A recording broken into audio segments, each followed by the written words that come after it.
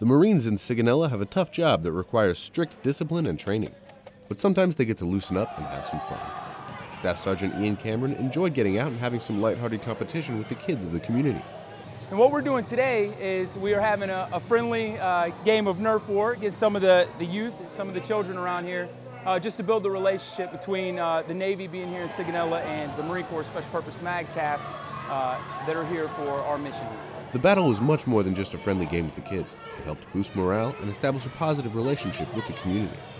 I think this kind of stuff is important to the kids because it's important to show the community, being the kids and everyone, that yes, we are Marines and we're trained to go into battle, but also we do have a soft side and we're human just like everybody else and we like to have a good time. From Naval Air Station Sigonella, I'm Seaman Luke Askew.